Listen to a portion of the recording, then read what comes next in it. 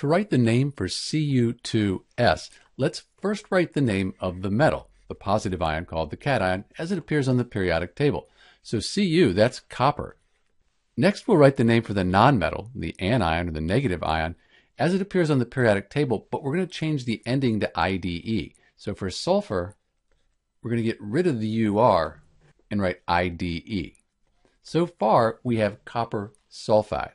Next, since copper is a transition metal, we don't know the charge on copper. We have to look at what it's bonded to figure out its charge. Here it's bonded to the sulfur. Sulfur is 2-, that's its ionic charge. So copper has to be 1+.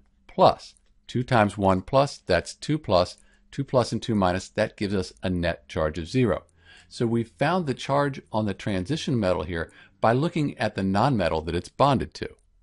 Now, to show the charge on copper here in the name, we're going to write a Roman numeral 1 and put it in parentheses.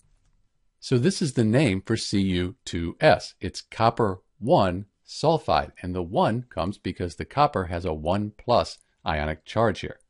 This is Dr. B with the formula for Cu2S. It's copper 1 sulfide. Thanks for watching.